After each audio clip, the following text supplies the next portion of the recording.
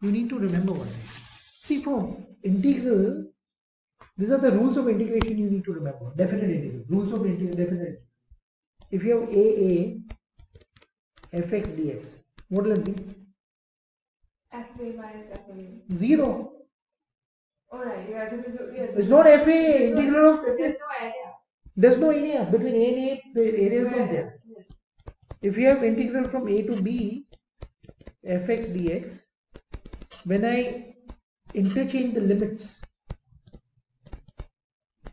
you have the answer. Why would you interchange it? It's required to be interchanged for some reason X, Y, Z. If at all you don't know how the value is, what value B is. We don't know. We don't know. A and B and some numbers. These are the rules I'm giving you.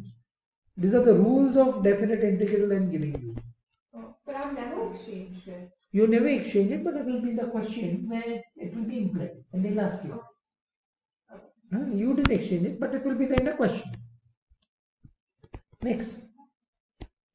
If you have integral from A to B, correct? Yeah. Of, let's say, fx plus dx plus integral from B to C of fx dx. Can you combine this into a single expression? Yeah, you can do integral from A to C. A to C fx dx. Yeah. Now obviously only if your A is less than B is less than C basically. Yeah, but also only because fx is the same.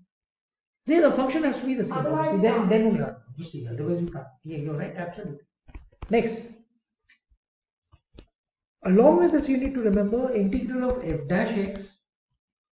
If you have from A to B, what is the integral of f dash x? Fx. Don't forget. Correct? Yeah. You put a box in there. Yeah.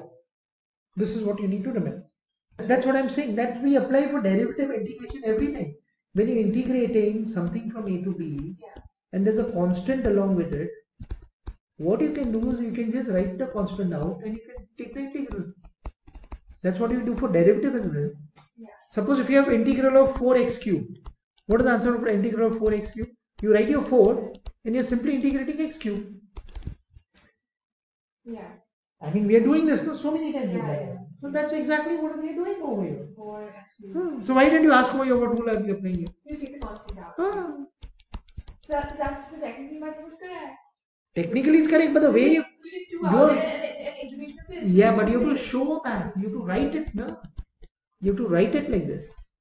In IB you have to show your steps. So this is 2 into 8, that is 16. You simply don't answer 16. Yeah. But this is how you need to show. Now this one, what will you do? What is the integral of, so this I separated out 0 to 3 fx dx, correct? Plus 0 to 3 2 dx. Now 0 to 3 fx is 8. Yeah. So this is 8. Plus this is 2x integral. No. 2 and 3, will you do that?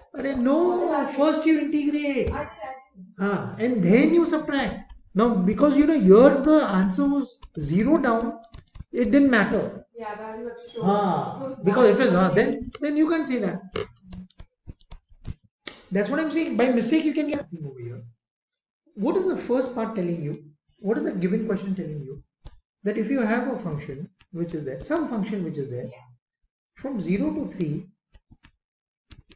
correct? Yeah. If this area would be 8. Yeah. Correct? Yeah. Now what is this telling you? What is fx minus 2? Fx minus 2 is 2 to the right. Horizontal translation? To the right. Translation. See, this is your horizontal fx minus 2 horizontal translation. Yeah. 2 units to the right. So what's happening to this case is, if this goes 2 units to the right and your area is remaining the same. Yeah. And when this whole thing is translated 2 units to the right and area should remain the same. So 2 units, so what does the 0 become? 2. 3 becomes? 3 becomes 5. 5. So what's your value of C? So that means you understood. That means what is the value of C? The boundary shift. Boundary shift. So what is the value of C? 2. And what is the value of D? 5. The value is 4.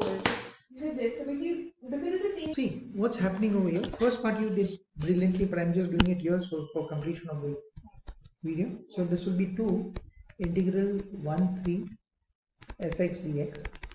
Yeah. Now this we know It is is 5. 5. Do it. Now this one what you need to do is again separate it out. 1 2 3 3x square dx plus 1 2 3 fx dx. Yeah, basically what I did. This will be 3x cube upon 3. This and this cancels off.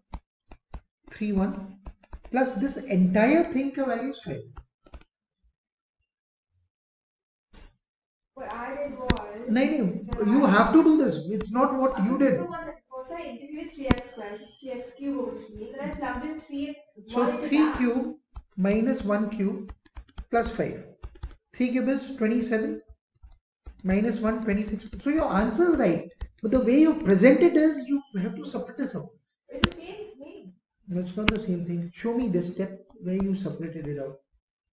You can't leave it It's as basically like that. you can't leave it as fx. The integral of fx is not fx. Okay. Yeah. That's what I'm trying to